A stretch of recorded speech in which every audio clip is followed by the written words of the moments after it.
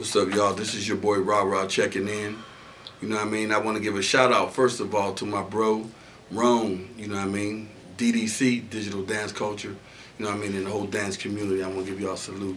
Your boy RaRa checking in from my headquarters here in Atlanta, Norcross, Georgia, you know what I'm saying? And right now, I am the owner and facilitator of Beltline Studios, powered by Media Vision. We are the #1 production content house here in Georgia.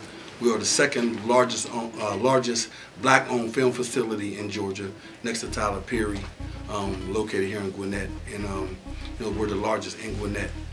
One of the things about my vision that I had the most, I think, success and manifestation was to have a facility that could secure the creative and the intellectual properties and the creative minds of our young black people, our young youth, our young men and women, kings and queens, to be able to have a facility that was able to sustain high-end, you know, business and attach ourselves to the platform that makes billions of dollars, which is our culture.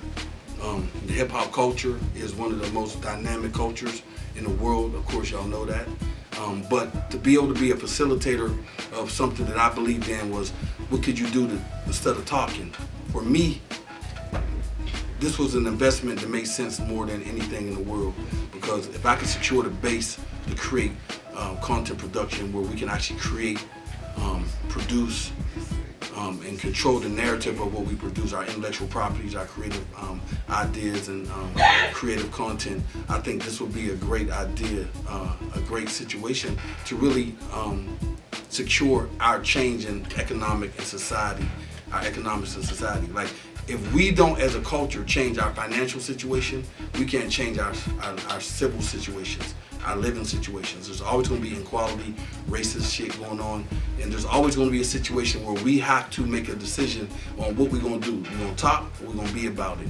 Well, this investment for me was me being about it, and to create a hub, which is 33,000 square feet of warehouse space, executive services, executive offices.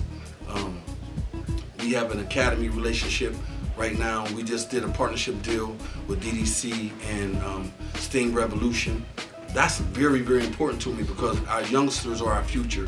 And with the Hip Hop Ether Foundation being the platform of this facility, we just actually secured a great sponsorship relationship with a couple companies that's going to invest into that platform. Hip Hop Ether is a foundation platform that I introduced in 2003 in Cincinnati, which was a platform to introduce education and awareness about you know, economics, financial literacy, you know, healthy life choices, you know what I mean, and the business of what we're doing as our culture.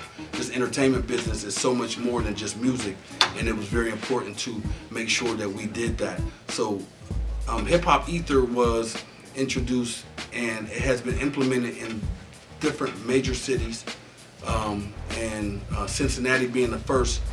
We also did it in St. Louis and in Chicago. Came back to Atlanta after a stint in Cincinnati for a while, and tried to reacclimate it here in Atlanta, but there was so much going on in Atlanta, of course. So I had a partner reach out to me, and I hooked up, and I ended up being a keynote speaker at Tuskegee University for a few years as a keynote speaker on the Entrepreneurial Summit through my foundation. And one of my platforms, I introduced, you know, the concept of education through hip-hop entertainment resources. And that's pretty much getting how we live. Our youngsters can't be talked to or talked at.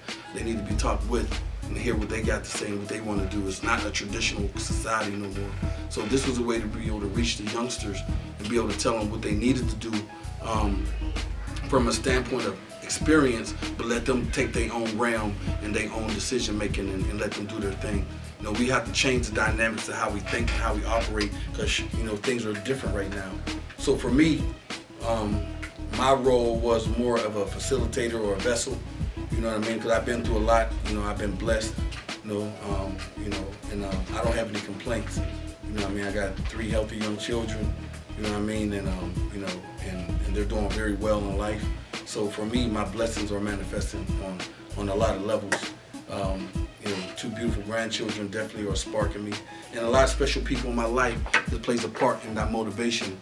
But to say in this business and in this society, you can't be heartless, but you got to use your heart less and understand there's a responsibility and accountability for us to do something more than talk.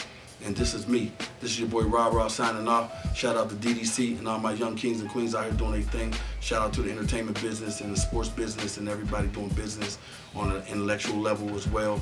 Tech, you know, science, animation. You know, we getting to that check, not the bag. You know, this is the upgrade, you know, and with the culture and I guess the situation going on with our society today, you got an enterprise to step out the box. I have 15 restaurants overseas in Finland and Sweden. I was also the recipient of the 2017 Barack Obama Lifetime Achievement Award. You know, I have a foundation that's being sponsored by 3 major companies right now. You know, and I'm a very successful businessman that got it from the mud.